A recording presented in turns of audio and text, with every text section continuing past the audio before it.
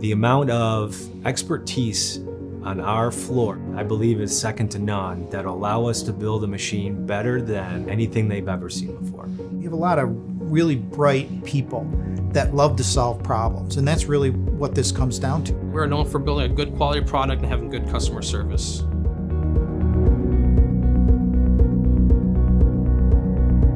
Tri-Mation is a company that builds automated assembly equipment for value add. We were founded in 1995. We bought a milling machine and we started making components for a local plastics facility. You know, we started in 300 square feet. Here we are 27 years later, 45,000 square feet. We're adding on another 40,000 square feet. We have 9 CNCs. We have 50 employees building fully automated assembly machines.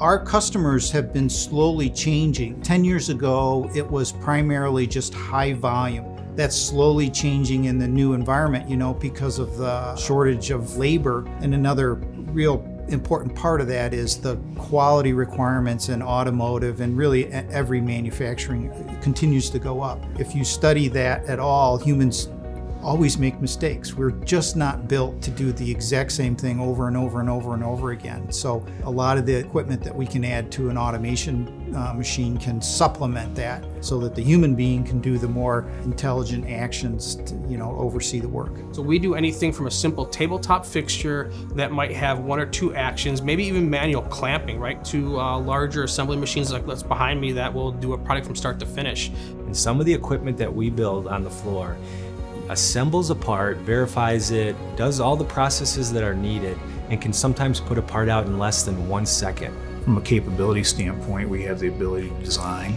a machine, fab, build our own panels, program those robots. So from a capability standpoint, it's everything. And one of the reasons we do that is so that we're in control of our own destiny. So we control as much of that as we can inside, because deadlines are always key for our customer.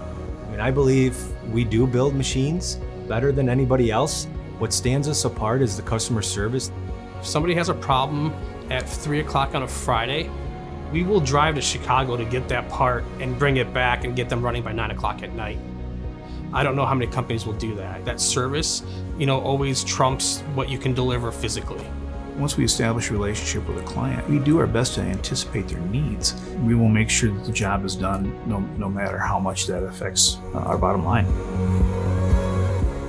You know, I think it's really tough to put something in a video or in a brochure to show somebody, say, hey, this is what we do. I think that if people can see what we've done, if people can come here and visit and we can give them a tour of the facility, show them the process, and then obviously see the technology that we use, you know, we're definitely up there as far as our capabilities.